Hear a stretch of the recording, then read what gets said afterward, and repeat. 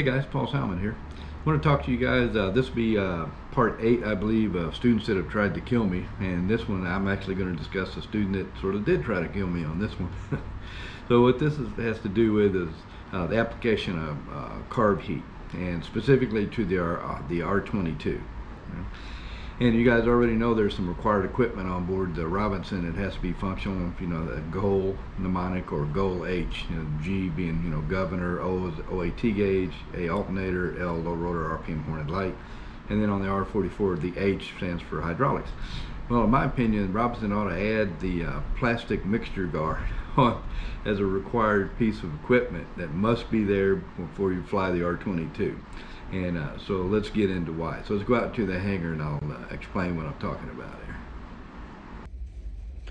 Okay, so just want to show you guys what I've gotten around to doing in the R22s. When I have a student, I have them, when they're going to apply Carb Heat, to not take their hand off that collective.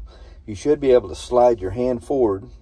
All right, keep the butt of your hand on the collective, reach down here, and you should be able to easily reach the Carb Heat and go ahead and apply your Carb Heat. Right? What you want to get away from is the student taking their hand off the collective, sliding forward here and searching for the knob, because the chances are, or one of the things that can happen, is you can get up here and get a hold of the mixture, especially if it's a student that doesn't have much experience, is not terribly familiar with the aircraft yet. They've only got a few hours under their belt or whatever, and they could get up here and get a hold of the mixture. Luckily, it's got this little plastic guard on it, and that's 10 cents worth of plastic can save your life right there.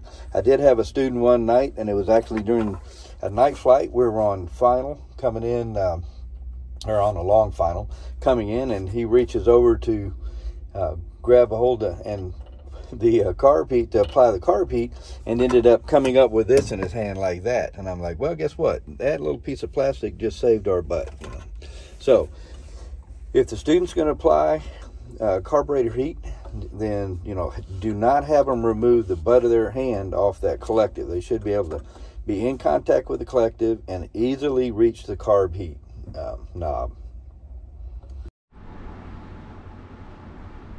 All right, so about the only other thing I'd like to mention about the use of Carb Heat is that I used to teach students in the R22 when they were on the downwind to apply Carb Heat when you got to midfield on the downwind. I've since changed, and I'm out now recommending as soon as they make from the crosswind to the downwind turn, they apply the Carb Heat at that point.